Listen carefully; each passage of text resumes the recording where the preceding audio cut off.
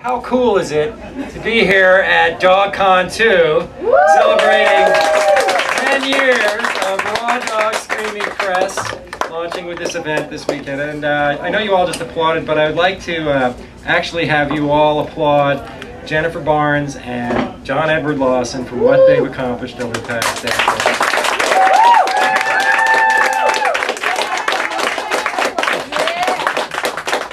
Thank you guys. I'm proud to be a part of the crew for so many years. Usually at a fiction or a poetry reading, people plug their latest work, and I'm just going to read to you random things for the next 10 minutes or so. But I do have a book up here called Play Dead, which is a paperback re-release of my second novel, which these guys took a risk on, and it's one of the sickest novels ever published. So you're lucky I'm not reading from it tonight.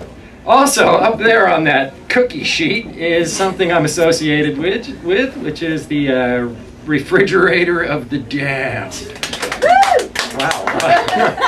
I guess it's notorious as a refrigerator poetry magnet set made of strange words that are lifted from another book that Raw Dog Screaming Press put out called The Gourdlets Omnibus.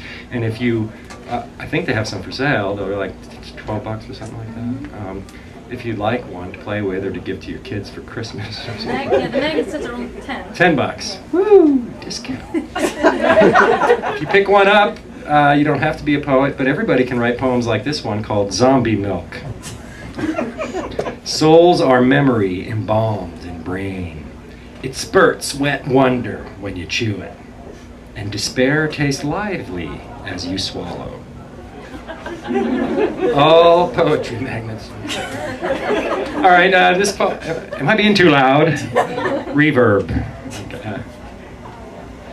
This is a poem I wrote inspired by Edgar Allan Poe's The Black Cat, sort of. And I wrote this as part of the Dare that Stephanie Wojtowicz and I put together. I don't have my other one, which was about something sick.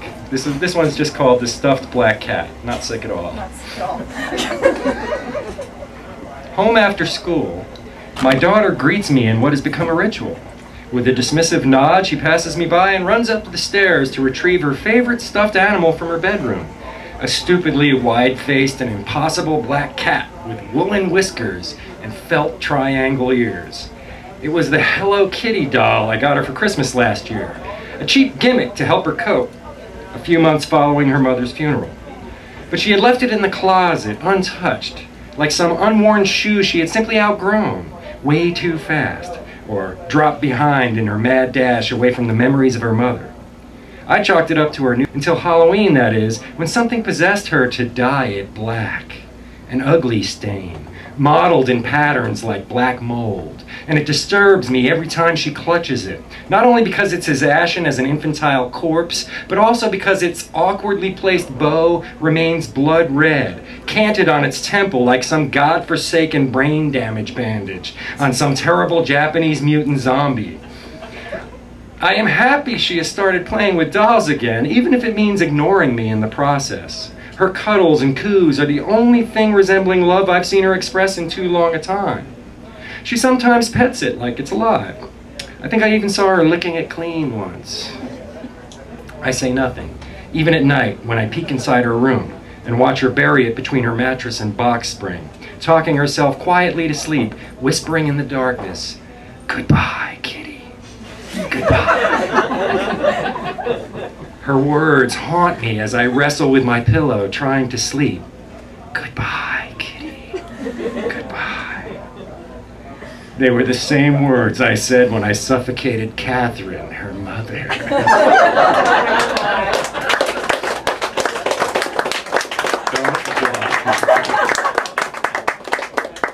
Inspired by the black cat in some strange way. Okay, this is my Scanners inspired poem. When Stephanie originally challenged each other to come up with a new poem for this event based on Scanners, we also said maybe The Exorcist too. So I put them both together into a long poem that might not make any sense called Onward, Christian Scanners.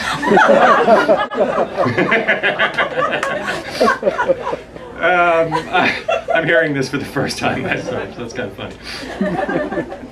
Imagine if Cronenberg had written and directed The Exorcist. In it, Father Damien Karras is not a psychiatrist, but a psychic, capable of reading thoughts and moving objects with his mind. This superpower, he believes, is the power of Christ, and it compels him to study the art of exorcism under Father Merrin, who trains him to be a scanner, a psych soldier in the Christian army, capable of not only sensing a sinner's guilt and truly knowing the nature of their crimes, but also able to circumvent confession altogether and directly absolve them, should they genuinely regret them and seek purity. This, at first, is what exorcism means for Karras. But then he meets Reagan, body scraped and raped from the inside out, possessed by the demon Pazuzu, who reflects his scanning powers back at him. She seems to be able to read his mind as well, calling to him in the voice of mother, shaming him for abandoning him in the nursing home. He shakes with rage, and Reagan cackles quietly, knowing he wishes to beat her to bruises with his boxer's fists. And her head pivots impossibly backward on the child's shoulders, puking green soup right into his face.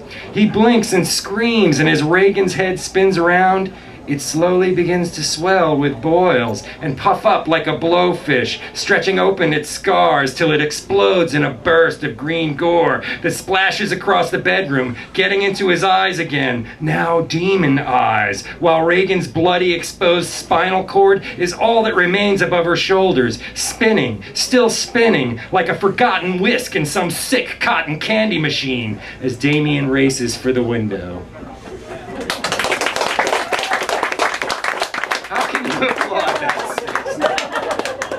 Thank you for your inspiration, Stephanie Wojtowicz.